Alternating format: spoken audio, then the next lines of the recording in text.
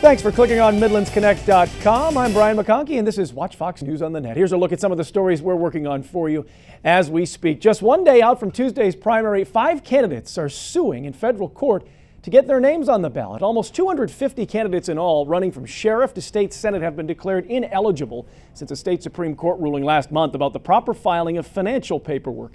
The lawsuit filed Monday names the state and election commission as defendants. The plaintiffs are hoping to get their names in consideration for tomorrow's vote or to delay the primary until a judge hears their concerns. An in-depth look at what to expect tomorrow if you're heading to the polls is coming up on Watch Fox News at 10. In other political news, Governor Nikki Haley's administration refusing to release emails tied to an ongoing ethics investigation. The Charleston Post and Courier says it has requested emails related to a House Ethics Panel probe into whether Haley illegally lobbied while she was still a House lawmaker.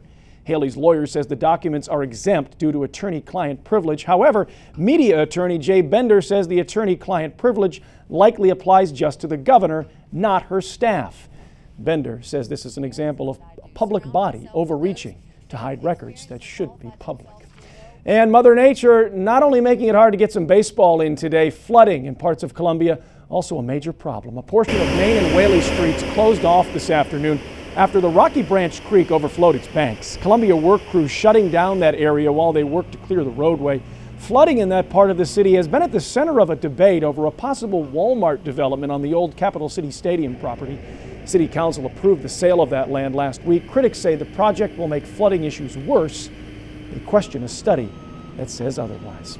Well, with all that weather out there, getting baseball in at Carolina Stadium, no easy task, Garrett Biedenboss. So what do we have on tap? Well, we do have clearing skies at the moment around the Midlands, but the southern part of the Midlands getting in on some rain as well, light rain at the hour, but there are some more rain showers heading our way to our west, so that will be coming to the Midlands overnight. Currently, temperature-wise, we're in the mid-70s here in Columbia, 73 in Camden, 72 in Sumter, 79 in Winsboro, and the upper 70s as well in Newberry County. So 75 degrees at midnight tonight, maybe a chance of a shower or thunderstorm. We'll go down to the low 70s, so not cooling off that much, and we'll have make sure you keep those umbrellas handy, of course, tomorrow and throughout the overnight hours. And sunshine returns for Wednesday, and also a nice weekend ahead. We'll tell you much more about that tonight at 10.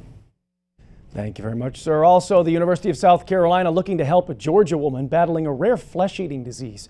The alumni associations from USC and Georgia holding a blood drive for Amy Copeland. The 24-year-old's father is a USC alum. Copeland contracted the disorder when she cut her leg in a fall from a homemade zip line in a Georgia river in early May. The young woman's left leg, right foot, and both hands have been amputated as she fights this rare disease. To have her hands amputated and not bat an eyelash or shed a tear. I wasn't strong enough to be able to leave the room without shedding a tear, but I shed it because of her courage, and her courage is absolutely phenomenal.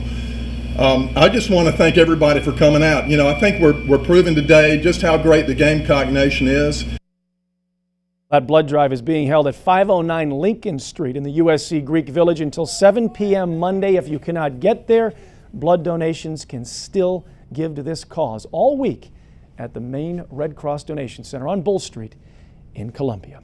Well, that's it for this edition of Watch Fox News on the Net. Keep it locked to MidlandsConnect.com for all the latest news and weather and sports as well. And be sure to join us tonight for Watch Fox News at 10 when Rick Garney will break down all the Gamecock baseball action as USC looks for its 3rd straight trip to Omaha. We'll see you then.